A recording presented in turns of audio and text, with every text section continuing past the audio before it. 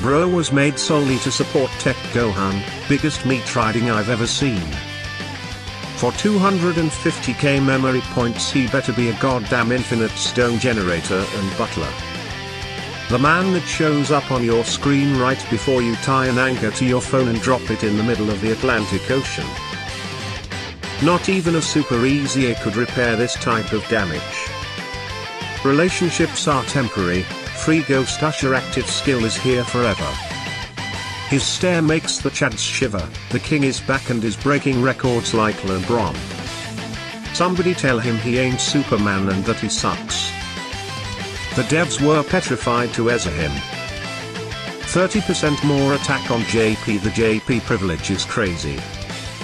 He's like a new blender, you use it once then put it in the back of the cabinet forever. He's like a pancake, he's good at first but by the end you're sick of them. So forgettable even I am unable to explain this character. Bro's been out of order since there hasn't been any Goof Trunks or Goten.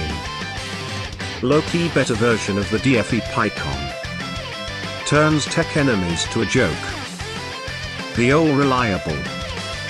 Born too early to have Bowman and guard equals bad. They turned him into a casino.